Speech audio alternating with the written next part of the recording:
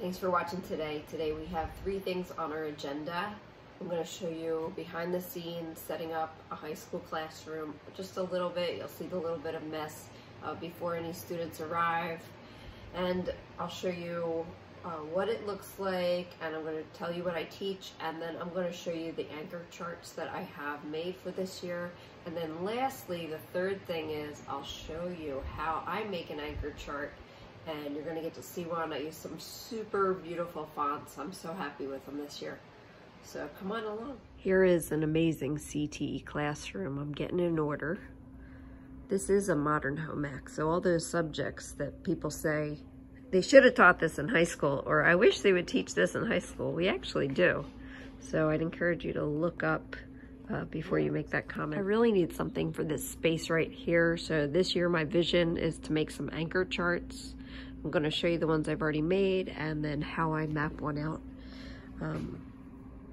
Here is the big giant roll of the ones I already made. So I do make them on one big sheet and then I cut them apart later. A lot of times I use school colors. Right, I'll show you some more. So I teach a business management class. I'm in the business pathway, marketing pathway for CTE, but as part of that, I do fashion merchandising, fashion marketing, and also some culinary throwback to family and consumer sciences, the old home ec. So I have some information about there, and we really just use it as a way, like kind of as a structure to build businesses on, right? It's just our choice of business formats. So they do learn some hands-on also. And then this is my favorite right here. This I'll leave up all year. And I'm excited because we're not going to be using a lot of paper this year. Obviously, not going to collect as much. And they don't have pencil and paper like they used to, so I'm putting paper up around the room, and they can have these things constantly to be able to look at, so that the most important parts of my class do get into their head, and they can get off the devices a little bit, right? That's my goal. So here I have some paper. I like the craft paper a lot, but I also have white, and I like to cut it more long ways just because of where I'm going to put it, and it's a little easier to hang up. And I do not laminate anything anymore. You know, forget about laminating because it's just making plastic, it's just making trash, and plastic doesn't go away. So I'm just going to use this paper, and I'm going to roll them up when I'm done, and I'll reuse them and they'll be fine. Yeah, I have all my supplies set up. I have my giant roll of paper and a ruler and pencil if you're not super experienced with making lines. If you're a FCS teacher, then you might be more used to doing this. I'm not gonna use a ruler, and I'll show you my workaround for that. I have some great school markers, and I do like using these fonts. These are from Teachers Pay Teachers, the Hello fonts, and this came with so many I bought, and I like to map them out here, and then I can copy it as I work, or sometimes I'll practice. I'm gonna make it a little bit bigger, and that's the one I'm gonna use right now. I'm gonna draw up some pattern symbols. Also, I have my information ready that I'm going to put onto the anchor poster. Couple choices today from my Pinterest boards. I have this one that's from the sewingloftblog.com, and then I have this one that comes from blogtreasury.com, and I also have my book, my textbook that I use in my classroom. I can always take it from.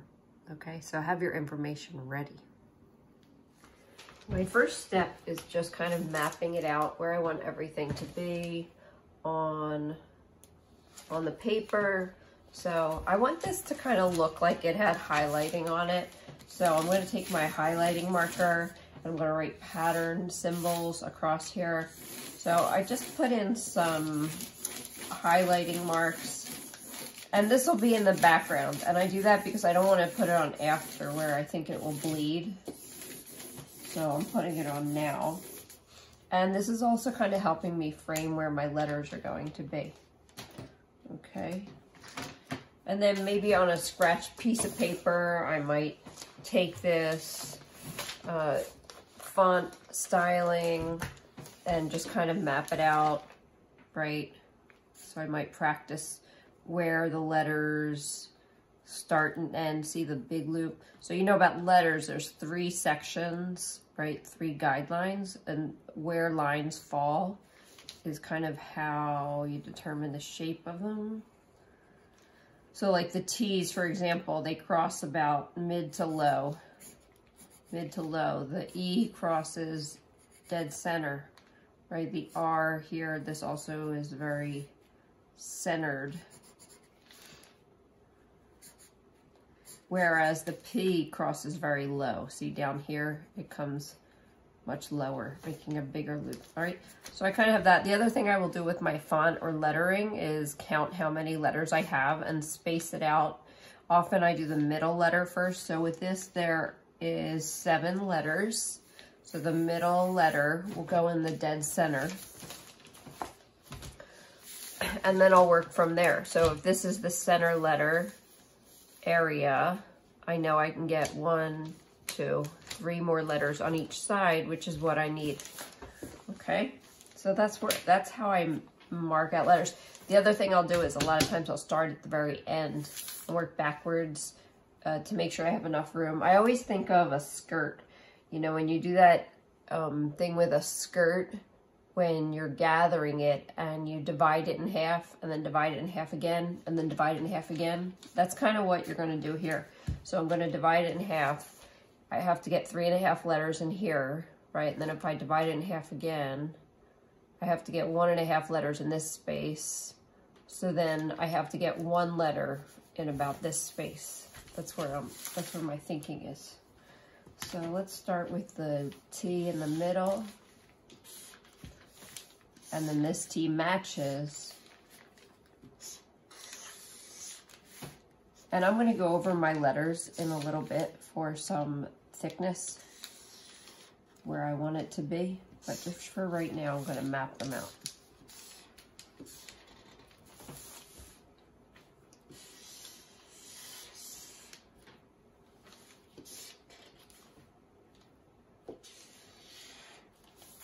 And the same thing for the word symbols.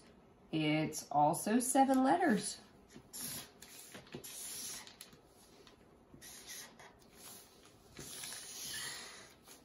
You can really get a lot of space controlling how big the O is. You know, you can fill a nice space or you can make it smaller if you need to.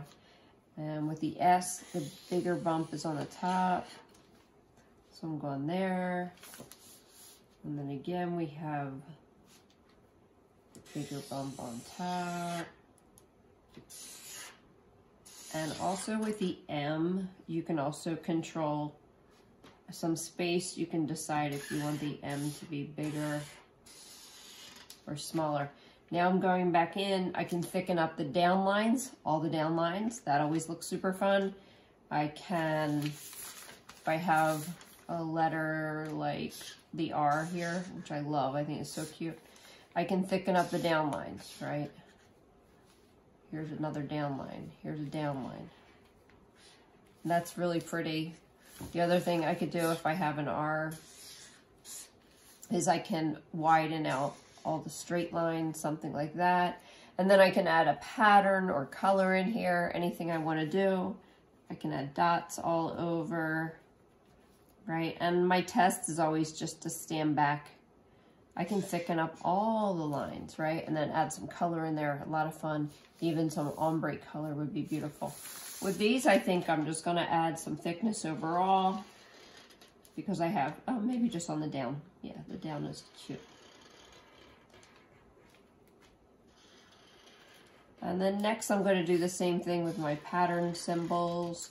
I'm just going to divide the space first before I start. Map them out.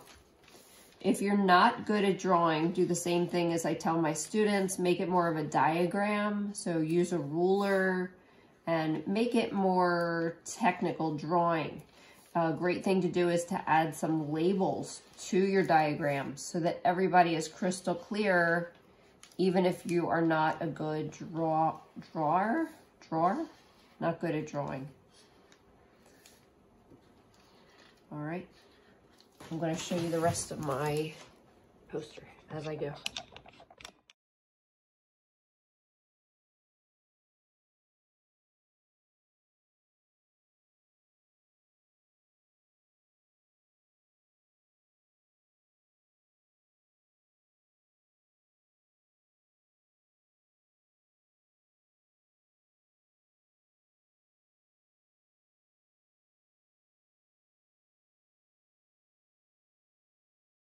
My anchor chart is finished. I'm really happy with it. It's super cute. It fits with my classroom just right.